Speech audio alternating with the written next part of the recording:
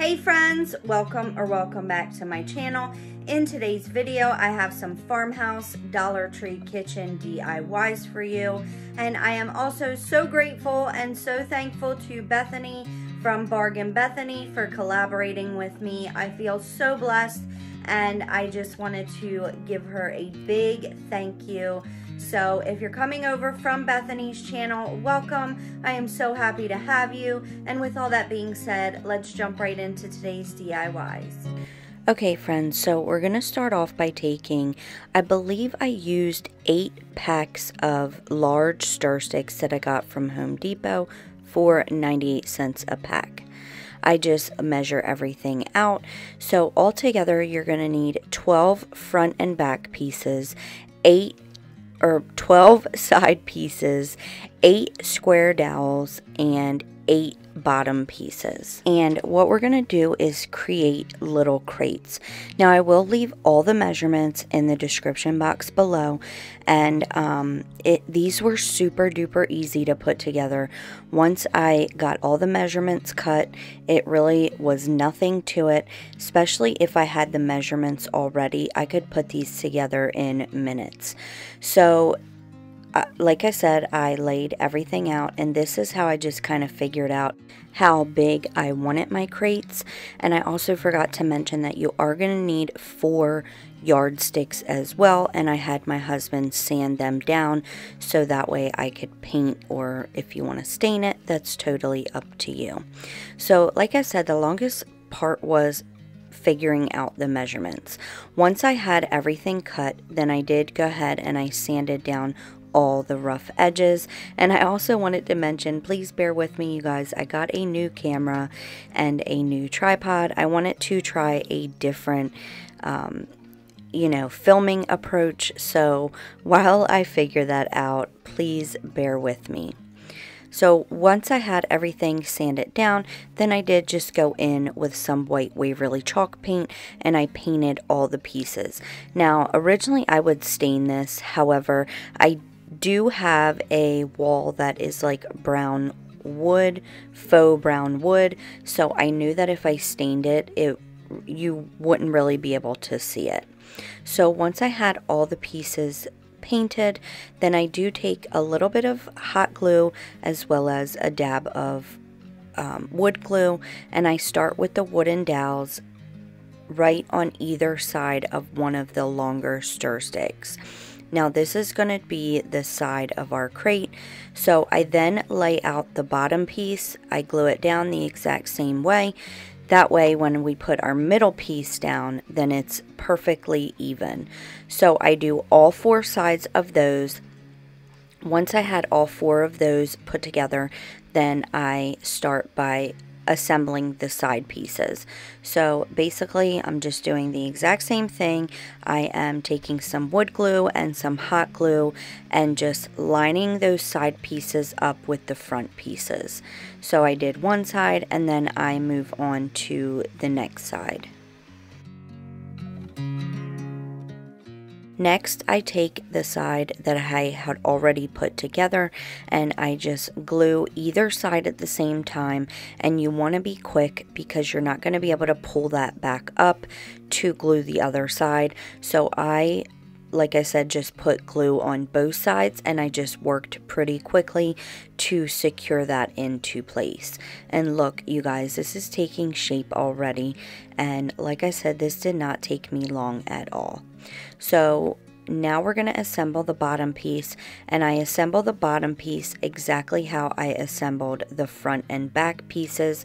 I start on one side, I glue that down again with some hot glue and some wood glue, because the wood glue is going to make the glue last and then the hot glue is going to secure it quickly so that it stays together and you don't have to clamp it down and all that fun stuff. So I start with one side, I then do the opposite side, and then I secure down the middle pieces.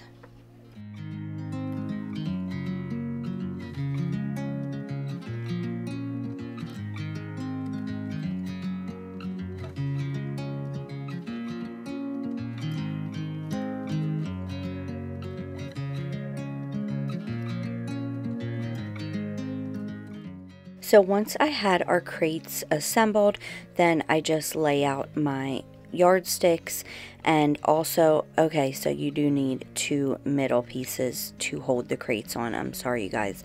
I will leave all the measurements down below, like I said.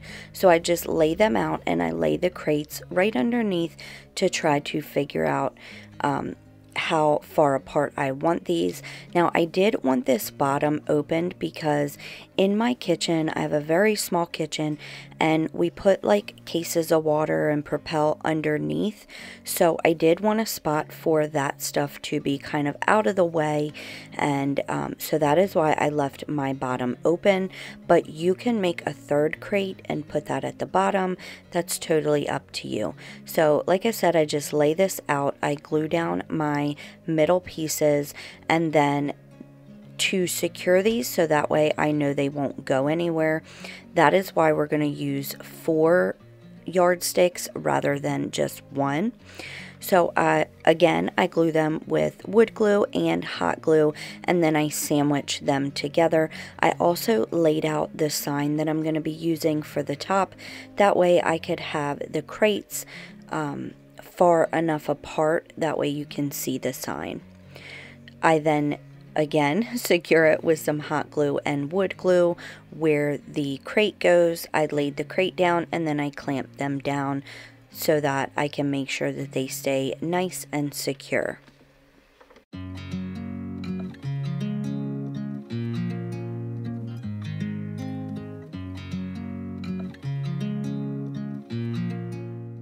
Next, I take this Easter sign that I got from Dollar Tree. I start by taking the little galvanized bunny off of the front, and then I cut the handle off of it. I then take some lightweight spackling from Dollar Tree.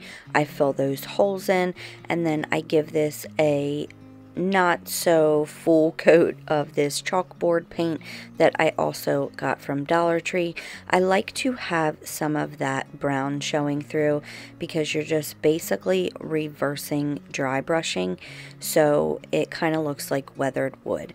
Now I am going to let you guys know that originally this is how I made this sign, and I used my chalk couture letters to spell out farm fresh produce, and I just wasn't crazy about it. I'm OCD, so the lettering, it just was not my style, I guess you could say.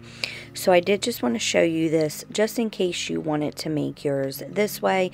I also did transfer on farm to table at the bottom with a different font, and like I said, I just wasn't crazy about it, but I did want to show you in case you do like it and you want to put this sign at the top of your little produce stand. And this was inspired by Bark and Bethany. She was inspired by one of my projects, so when I had reached out to her to collab, she came up with the idea that I could make a project inspired by her, so this is where this idea came in. So I just secured the sign with some hot glue, and then I went in with my antique Waverly wax to give it some distressing and make it look weathered and old. Now, after I did all this is the moment where I stood this up and I looked at it and I was like, okay, well, I like it, but I'm not crazy about it. So here in a little bit, we are going to change out that sign. Next, I take these labels that I believe I got from Dollar Tree. You guys, I have a problem where once I get home from shopping, I like to take everything out of the package and put it away. So I can't remember if it was Dollar Tree or if I got it somewhere else, but I did take these labels, and on one I put fruits and on the other one I put veggies. I then just secured them to the front with some hot glue. To the front of each crate, I should say, with some hot glue. I then did the same exact thing that we did with the first sign. I took my lightweight spackling from Dollar Tree, I filled in those holes, and then I ended up going in with some white Waverly chalk paint instead. I then took my utility knife And this particular sign was from Christmas time, and it kind of looked like wood pieces put together. So I took my utility knife and I just free-handed a line. That way this looks like faux wood right down the seams of where it would be wood put together, if that makes sense. Now, I made you guys free printables. I have this linked in the description box below. So I went on my computer and I created this little sign. I took my Arteza graphite paper and I traced over it, leaving the image behind, and then I went in with my Arteza paint pen and I went over all of that wording. Next, I go in with my mini chip brush, and again, that antique Waverly wax, I dry brush all the way around the edges, and then I take a blending brush and my distress ink that I got from Amazon, which my Amazon store is linked in the description box as well. So anything that I can link for you guys will be in the description box. I just go over my sign randomly. There's no rhyme or reason, just to give it some distressing and again make it look old. And then I drew some faux screw holes where the wood planks would meet. I then just glued it down to where the other sign was, and then you guys, that was it. Now I know this can look intimidating, but I promise you guys it was so easy to do, and I know that you guys can do it too if you just put your mind to it. If you need to watch this over, it's not a problem. When I first started crafting, I've been crafting for a while, since I was a kid, but if I wanted to do something, I would just watch a video over and over again until I got it. But I promise you guys, this was not hard at all. And I cannot believe the way this turned out.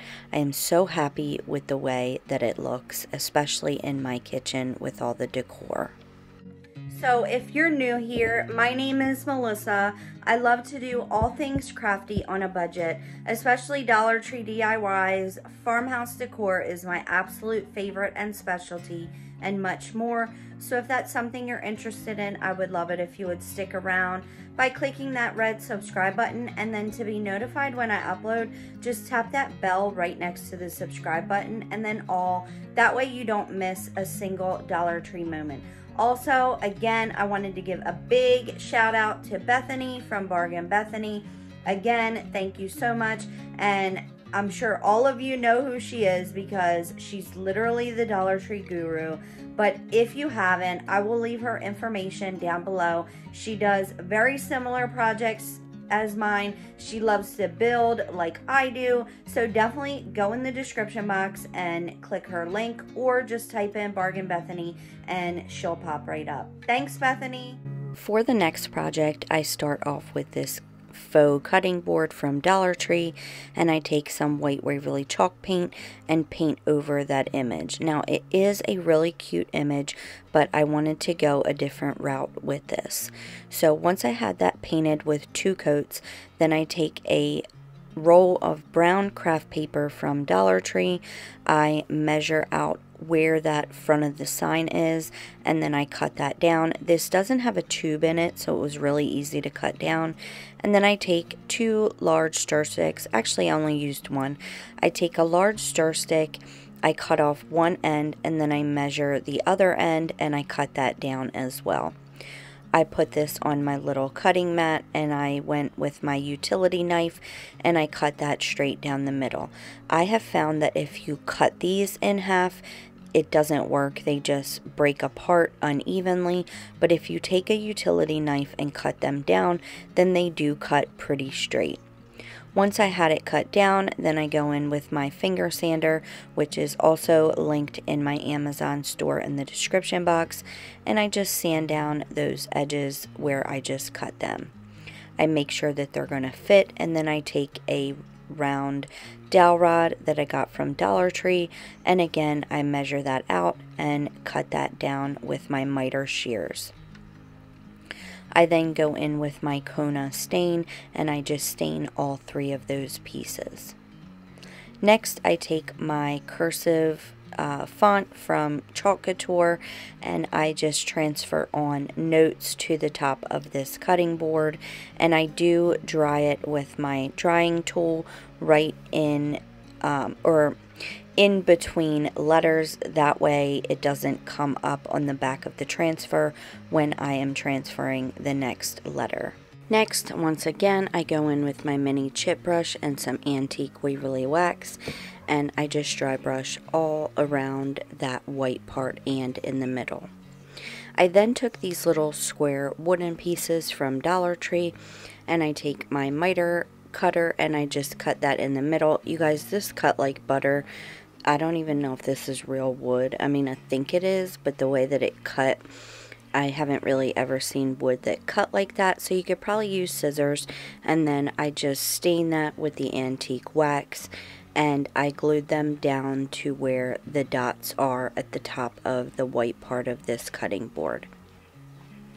Next, I just cut that brown roll down so that it would fit in between them, and then I take my round dowel rod and I put it through the roll of craft paper.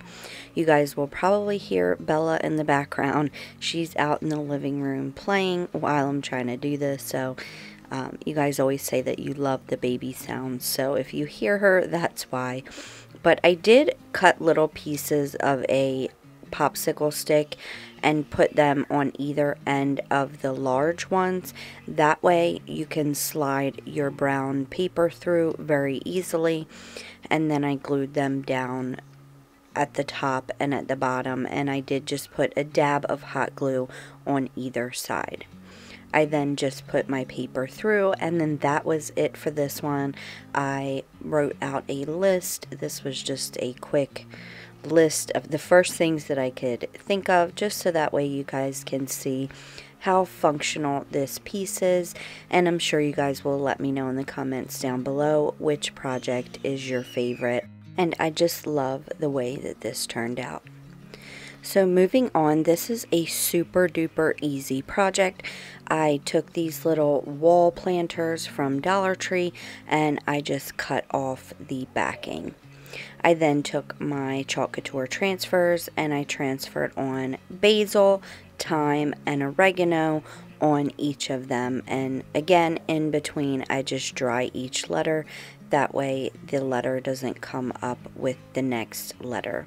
You guys, this was so easy that I want to make them for different things. I literally love the way that they turned out. This is one of my favorites, but you guys know that I can't ever pick a certain favorite, but I definitely love the way that these turned out. And I love the Chalk Couture paste because you literally can just scratch off or take a Q-tip, because this was a rounded edge. Some of it bled just a little bit, so I did just go in with my detail tool and I just scratched off the parts that kind of bled.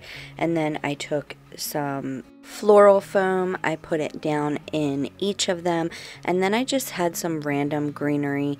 I went on my phone and kind of looked at each herb to get the right greenery, and then I just put the greenery in there, you guys, and look how cute these are. They're perfect for springtime when I cannot wait to get outside and plant some plants.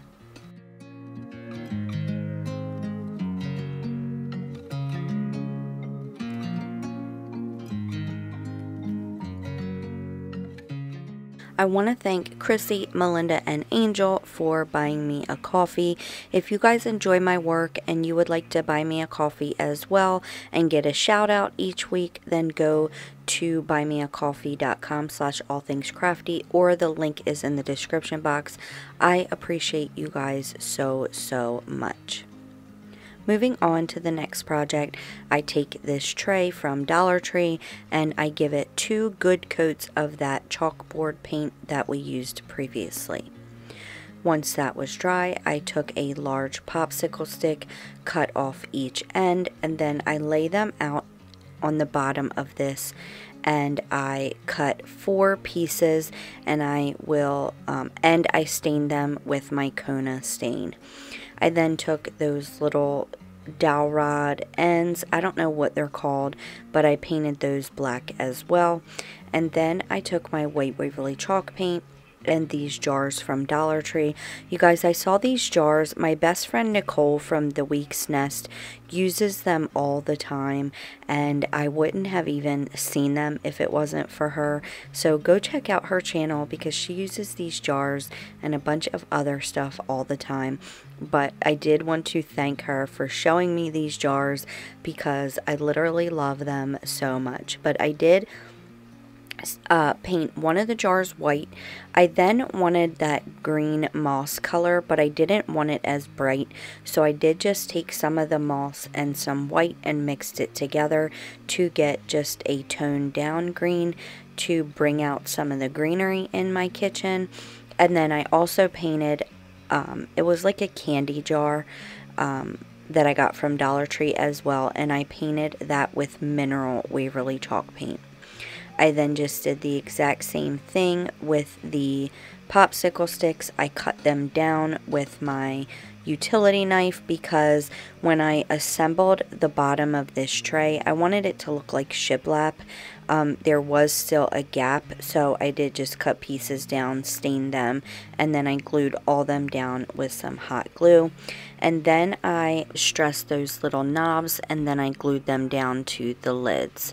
So I did create you guys some free printables for these as well. I made sugar, coffee, and tea labels, and I made them bigger for canisters or smaller for labels like this, so all that is in the description box. And then I took my finger sander once again and distressed all of the jars, really focusing on the details. I wanted those details to show through. And next I just took a bead of hot glue with some jute and I wrapped the jute around all of the necks of these jars. Next I take some more jute on my label and I just kind of pinch it in like a V and glue it to the back of these labels and tie them to the back. Once I had them tied, then I cut off the excess, and I wanted these labels to kind of stand up, so I just put a bead of hot glue on the back and I glued them down to the front. Last but not least, I took my mini chip brush and some white Waverly chalk paint, and once again I dry brushed all the way around the edges of our tray as well as where the faux shiplap is. I just think this gives it such a nice detail and makes it look very farmhousey and old and weathered, so that is why I love to do it all the time, and you guys seem to love it as well. So look how amazing these turned out. I wanted to show you what it looked like by my coffee pot as well as on my hutch, and I literally love it on either side of the kitchen. So let me know if you guys like it by the coffee pot or on the hutch. If you guys didn't know, I have a VIP group on Facebook called All Things Crafty VIP, and if you want to win this project that I created, go over on Facebook, answer all the questions, join, and then comment on the post with this, and you will be entered to win. So moving on to another super duper easy project, I just took these labels that I had, or tags I should say, that I had in my stash. Again, I will leave the free printable to these dishcloths and hand cloths in the description box. I transferred them on. At first I used chalk, and then I also did use my graphite paper and I could see it. Transferred that on, took some jute, tied it, and then I glued the label as well so that it would stand up, and then I put them in my kitchen with some hand towels and dishcloths, and look how amazing these look, you guys. I love the way that they turned out. If you're coming over from Bethany's channel and you saw my little shelf, that is the shelf that she drew inspiration from, and I literally could not be more honored.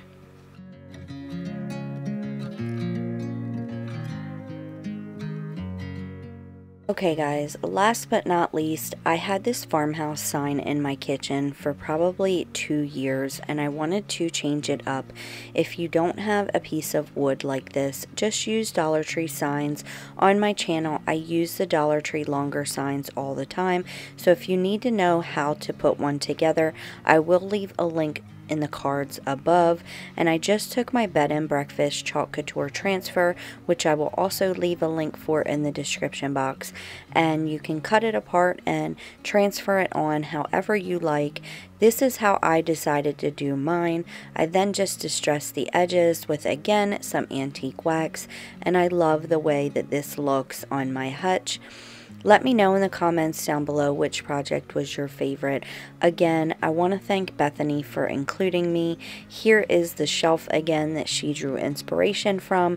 I will also leave that project in the cards in the right hand corner if you guys are coming over from her channel and want to see that video. I am so grateful to her. She's literally so sweet. So show her some love, you guys. If you are the one of few that aren't following her, go over and subscribe to her. Let her know that I sent you. And I always love to close out and let you guys know that if nobody has told you today, you guys are absolutely gorgeous and wonderful. You are worthy, and I love you with all my heart and soul. I'm so grateful to you guys. If you guys are still around, leave a yellow heart if you can. If not, just let me know that you can't leave a heart, but you're still here. I appreciate you guys so, so much, and I will catch you guys in the next one. Thank you so much, Bethany. Bye.